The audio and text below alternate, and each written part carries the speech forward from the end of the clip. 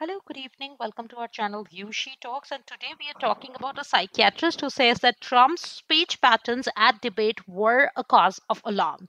We have more details as to why he said this. So let's get started.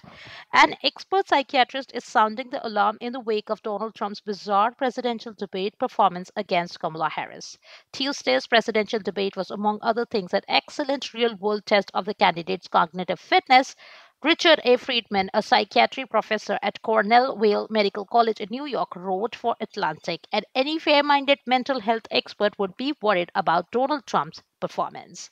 As Friedman notes, Trump's repeated insistence that he is far more mentally well than his one time nemesis, Joe Biden, relied heavily on the kinds of mental status exams that are built to detect severe cognitive dysfunction and are, per the expert's assessment, quite easy to pass.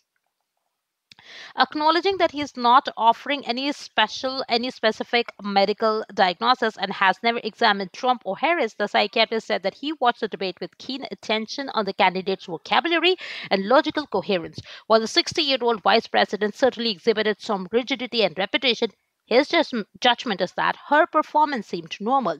The 78-year-old Trump's, on the other hand, was alarming.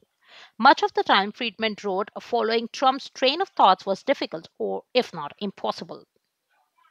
To be fair, this has to an extent always been the case with this candidate. His rhetorical style has been considered unique by linguistic standards, and transcribing his incoherent speeches has been extremely difficult since long before his current rival became his party's nominee.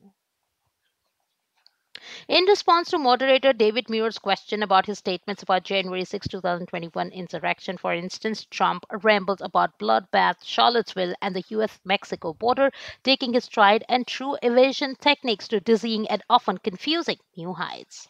Circumstantial and tangential speech can indicate a fundamental problem with an underlying cognitive process such as logical and goal oriented thinking, the psychiatrist explained.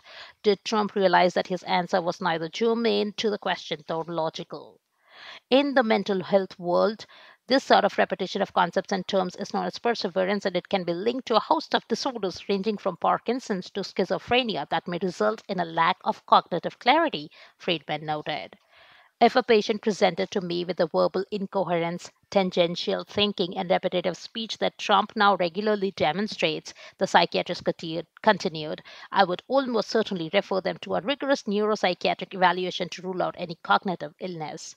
While he can't diagnose Trump with anything because he is not his doctor, Friedman pointed out that for a man who's almost 80, dementia or Alzheimer's are not at all uncommon. That's all we have in today's video. Do let me know in the comment section what your thoughts are on this topic. Thanks for watching us. You have a wonderful day ahead. Bye bye.